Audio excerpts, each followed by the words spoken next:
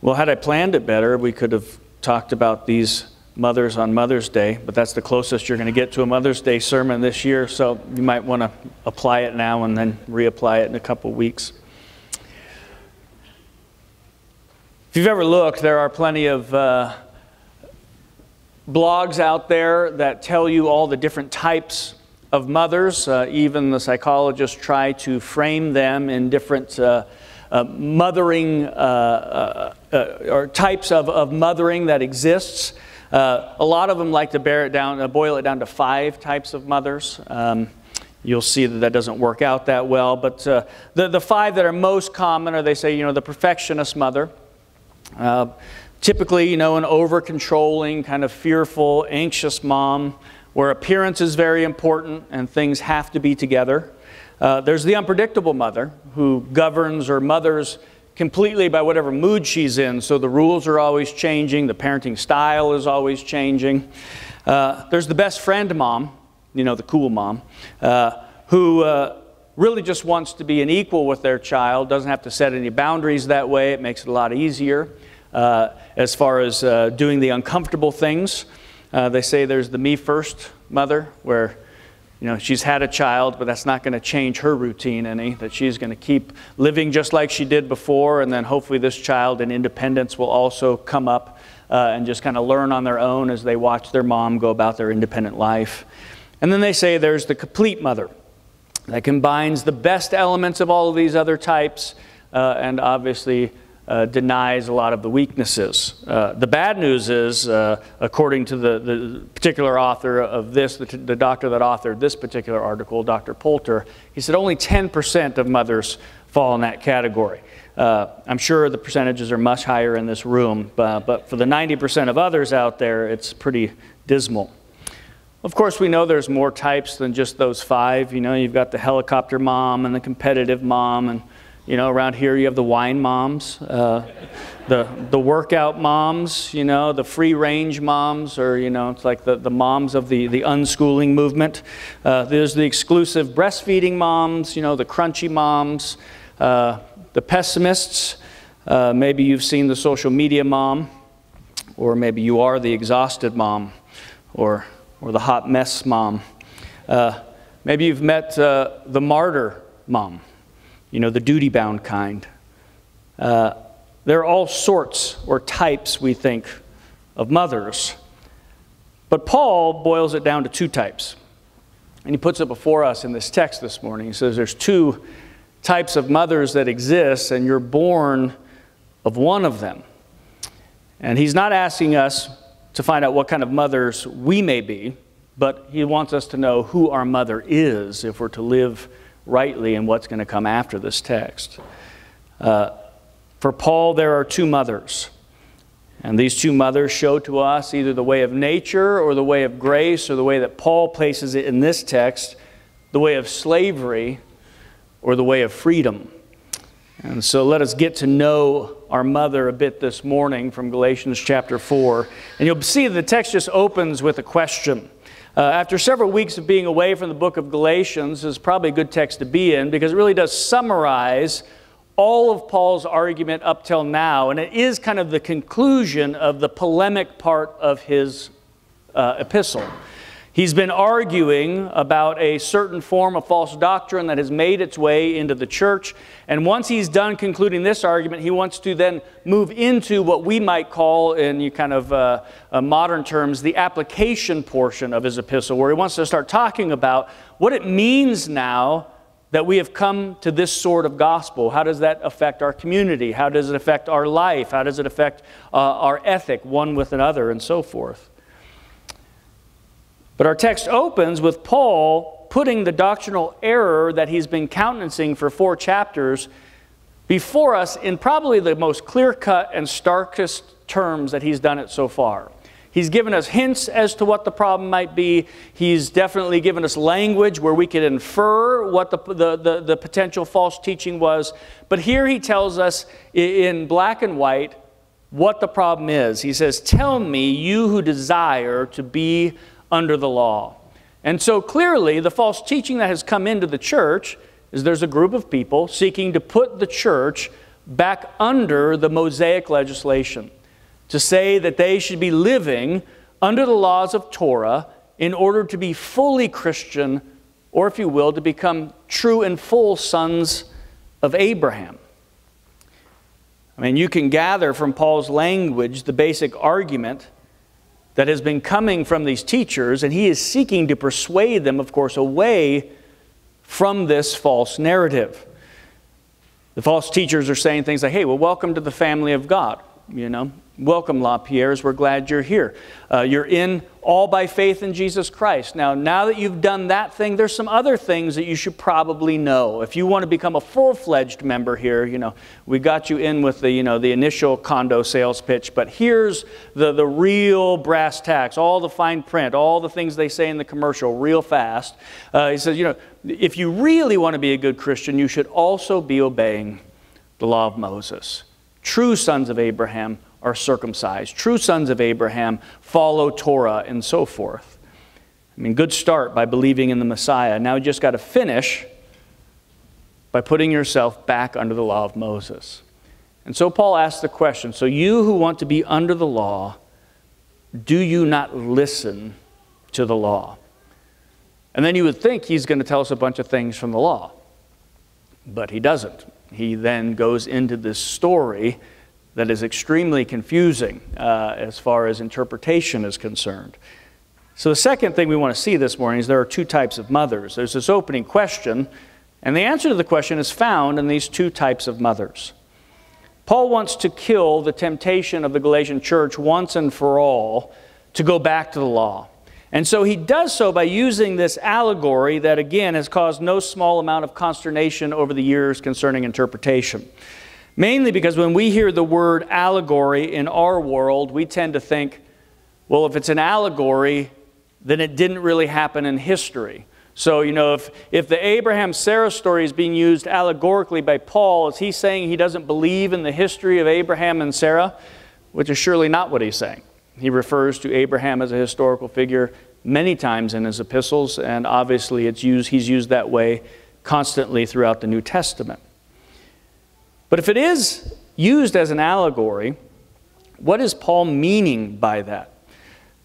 Well, we'll see, instead of saying this is not a historical event, Paul is rather interpreting the historical events of the life of Abraham and Sarah through a lens that was hinted at in the prophets, in particular the prophet Isaiah, and comes to fruition in the gospel of Jesus Christ. Now, that was a mouthful, but hopefully it won't be that confusing as we go. What's Paul's point? He begins with this question, haven't you heard what the law says? And then he goes into this comparison between two moms. But even that isn't fair, really, because he doesn't just compare two moms. He also then says they have two sons. And then he also says, but anyway, these moms are two covenants. And anyway, these two covenants are two cities. It's a pretty interesting growing metaphor, allegory as he goes. And therefore, because it's growing and because it's very confusing at one level, people don't know what to do with it. It's no wonder that it has given people in the history of interpretation some amount of problems. But if we take a step back, we will see that this text isn't first and foremost about moms or kids or covenants or cities at all, but rather two ways of being in answer to the question, have you not heard the law? Have you not heard what the law says? And the two ways of being when you stand in front of the law is you can either be a slave to that law or you can be free. And that's really what he wants to get at. Are you going to live under the slavery of the law or are you going to be free from that law? And he uses this allegory to help answer the question for them, and in one sense to tell them it's already been answered in their case, now they need to live according to it. You see, there's two ways that one can live based on the two lines of descent from Abraham. Now, again, we don't normally think like that, but if the agitators are saying things like, hey, good start, we're glad you came to faith in Jesus, but we as true Jews, those who have been nurtured under the Mosaic law, us true sons of Abraham, if you want to be fully one of us, here's what you need to do. Paul says, oh, yeah, you're sons of Abraham, but Abraham had two sons.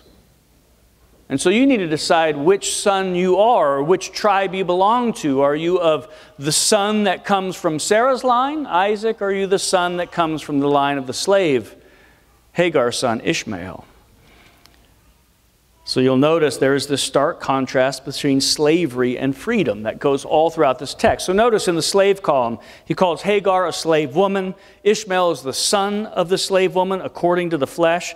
He says it's comparable to the covenant at Sinai, which bears children for slavery, like the current city of Jerusalem, which in its Judaism is in slavery even now with its children. He says that's one column of slavery. He says, and there's another column of freedom, which has Sarah. She's never named, but she is called the free woman. And Isaac, the son born of the free woman, according to promise. And there's a covenant that's associated with that. And the Jerusalem that's associated with it is above, and it is free, and it is the mother of us all, Paul says. It's clear that slavery versus freedom really is the topic at hand, and the topic is driven by these people coming in and agitating the church and trying to bring them back under the law of Moses. And as soon as they do that, Paul says, no, to do that is to become a slave. And we have been made free. Well, how? So how does this strange allegory answer Paul's concerns? Well, you have to know the Old Testament story a bit to get what he's going after. And most of us know it at least in its bare outline. Abraham and Sarah, old in age, couldn't have children. God had promised them children. It wasn't occurring. And so this great shame that Sarah had to bear in being childless finally got to her to such a point where she decided it was time to help the promise along. And she came to Abraham with her slave, Hagar, and she said, take my slave. Go into her, bear a child through her for me, which was not an uncommon practice back then. And so Abraham does take Hagar, makes her his wife, and bears a son through Hagar. And as soon as Hagar gives birth, the text tells us that she grew arrogant about it. She despised her master. She despised Sarah. It was like, what was so hard about that? It didn't take long, and here I am pregnant, and you, the mistress of the house, unable to bear a child. Shameful state in that particular time period. Well, as soon as Sarah catches on that Hagar is disrespecting her, she's had enough. And so she tells Abraham her frustration, and he says, well, she's your servant. Do whatever you want with her. And so Sarah casts her out. She doesn't cast her out. She treats her harshly enough to where Hagar starts to leave, to flee the scene. And an angel comes and interrupts the situation and says, no, you got to go back. And here's the name of your son. Call him Ishmael, and so on and so forth. Well, 18 years later, after this scene has unfolded, Sarah gives birth to her own son, Isaac. And at the weaning of Isaac, it says that Ishmael is teasing him, laughing at the son, at Sarah's own son born of her own womb. And Sarah won't have it. She tells Abraham, this son of the slave woman is not going to sit here and do that to the son of the inheritance, this natural born son to our home. He will not inherit with Isaac. And so Abraham sends his first son Ishmael off with Hagar with the promise that God would protect them on their way. And Paul says, see, right there, that's you. That's the story of your life. Get it? You don't get it? Well, if you don't get it, Paul gives us an interpretive key to help us get it when he quotes that text from Isaiah that we read this morning. He quotes Isaiah chapter 54, a prophecy concerning a barren woman whose fortunes are immediately reversed by God's favor. And of course, that text is about Israel in a state of exile, when God had pushed her aside and abandoned her, and she was no longer living in the land and no longer being fruitful and multiplying. And God says, don't worry, Because someday I'm going to remarry you, and you are going to have so many children that we're going to have to expand the borders of our tents. That we're going to do a whole full, home remodel because we're going to need more space and more rooms. There's going to be children busting out of the seams. And though you've been barren all this time, and though you've been shamed because of it, and even though the wife who's borne many children in your sight has made you feel lowly, that feeling is going to pass, and I'm going to bring you honor and glory on the day of your reversal. And again, while we may not see the connection easily, it has to do with this text. Notice first, there's two women in Isaiah's text. There's this barren woman who has never experienced labor. She's never had a child, and she's grieved because of it. And then there's this other woman who's a wife, and she's been able to bear easily. And Paul says, don't you see? That's Sarah and Hagar. And he's not just making that out of nowhere. Isaiah has told us just a couple chapters earlier that Israel as a nation were born from Sarah, their mother. The only time Sarah's ever mentioned out of the book of Genesis is 3 chapters before these verses are mentioned in Isaiah 54. And Paul, in his reading of Isaiah, says, okay, Israel is born of Sarah. And there's this barren woman who's grieving, and there's another woman who's able to have children. That's Sarah and Hagar. That was the situation of the Old Testament. And as an Israelite, if you're reading about a barren woman who is grieving in her barrenness, Sarah is the barren woman par excellence, that God finally comes and changes her situation. And if God's coming and saying, you are barren now, but I'm going to reverse your fortunes and you will have many children, it would have immediately come into the Israelite imagination the story of Sarah and the very fact that the whole nation of Israel is born of her. So what? How does that answer Paul's question about the law and slavery and freedom and our Christian life? Well, between these two women, there was the same man, Abraham. And it became apparent from the story that biologically, he was still able to have children, right? I don't have to give a full biology lesson today, but the physical weakness, if you will, clearly in the text lay with Sarah. Sarah had passed her childbearing years. She had gone through menopause. Her womb was as good as dead. Having kids for her was just not possible at her age.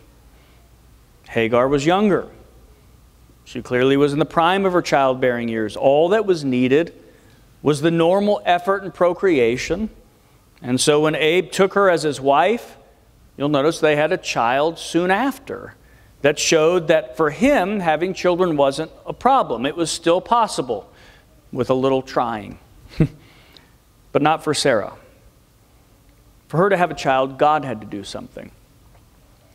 He had to bring life out of death in her womb if she was going to have a child. When she does get pregnant, everyone knows it was God's doing. It would be the very same for Israel when God repopulated her and brought her out from exile. It would be clear that this was God's doing and it was wonderful in their sight. You see, for Sarah, biology isn't enough. Effort isn't enough. Only the promise of God is sufficient. Only it will do. And in that way, she is just like the Abrahamic covenant, a covenant of promise. God will do it. He swore by himself, and he will keep his oath to Abraham. Paul says, see, it makes total sense. Sarah can't do anything by her own effort, and God doesn't require anything in the Abrahamic covenant by effort. It's all God's doing on both fronts. But Hagar, contrarily, is like the Mosaic covenant, a covenant of doing, a do this and live sort of reality. Her and Abraham can take care of it. They did the natural thing, the natural way, the way of the flesh. They used human effort. They did things, and behold, there was life. But only one son inherits, Paul says, and it's the son of promise. Isaac, the son of effort, the son of flesh, the son of the normal way of human doing, is cast away. So Paul wants to simply know one thing from us this morning, and that is, who is your mother? That's what he's asking the Galatians, and that's what he wants to bring to us. Paul wants to know from the church, who is your mom? What is your source? Because there is one mom that stands for one covenant that is being promoted heavily by present-day Jerusalem in Paul's time. He's saying, don't you get it? These Judaizers who are coming to you from the capital city with the law of Moses in hand and saying, become like us, become Jews in order to become true Christians, to become real sons of Abraham. They're coming and saying, just have the right biology and just do, put your little work in. With a little effort in the keeping of the law of Moses, you'll be fine. And Paul says that way leads to slavery, because the law always asks for more, and you will never be able to say that you're done, and therefore it always brings condemnation. It sets forth commands and demands, and it will never cease the next day and say to you, fine, you've done enough. And he says, if you want to put yourself under that, if you want to put yourself under that slavery, you can, but that is the way of normal human effort, the way of do this, and you will live. He says, or there's a second mother that stands for the covenant of promise that comes down from the Jerusalem that is above. This covenant is based wholly on the oath of God, where he swore by himself that he would take care of it. It's not based on performance, and therefore it always ends well precisely because it doesn't depend on you. He says that, this is the kind of mom that, has a big Easter basket for you and a hug when you get home. The other one's the stern mom with the crooked finger that's always telling you to pick up your stuff.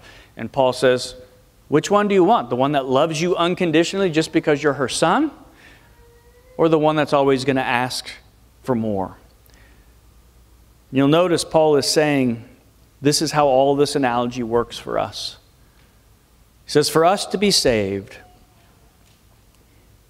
it's just as impossible as for Sarah to have a baby in old age.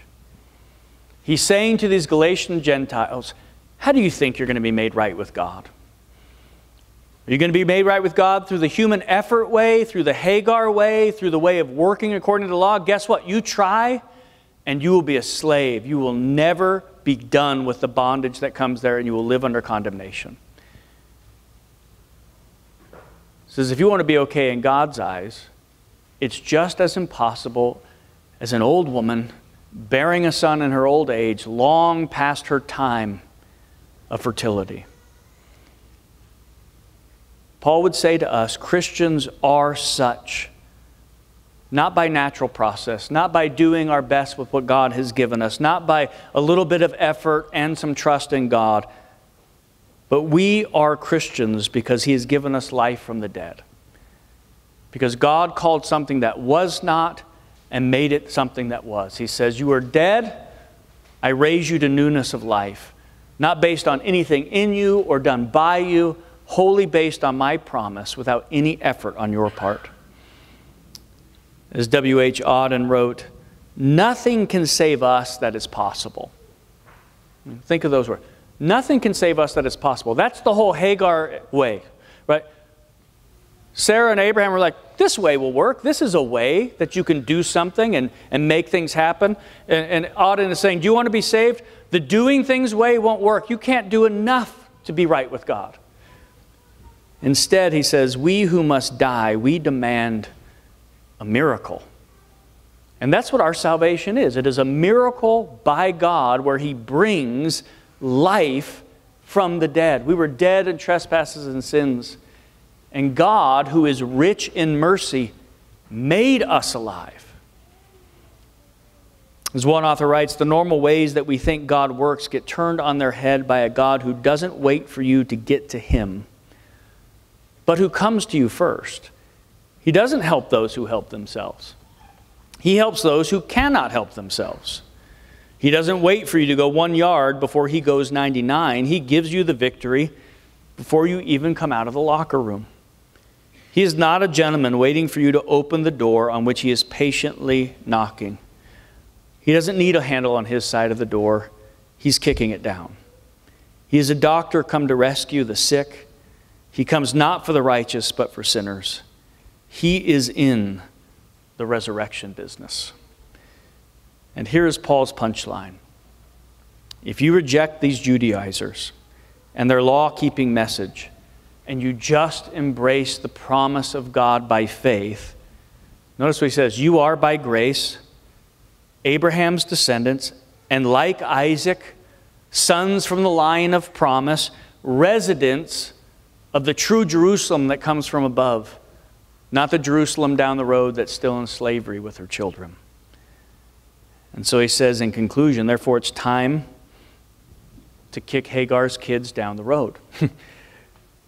Which is he's saying to the church, any teaching that comes through the thresholds of these doors that would put you back under the idea of effort for earning your inheritance with God, he says you've got to cast away that bondwoman and her son. That is no longer a possibility for us, because we know that way of working leads to slavery, and we are children of promise that have been given freedom. The way of the law is the way that lies.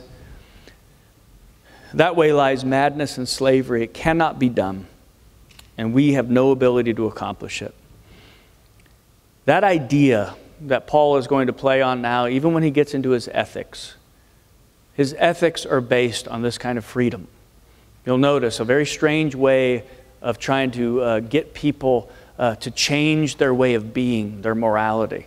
He says, you're utterly free. That's what's going to change you more than anything. That idea scares us. I mean, utter freedom scares us. Something being all of grace is very frightening. Grace is scary.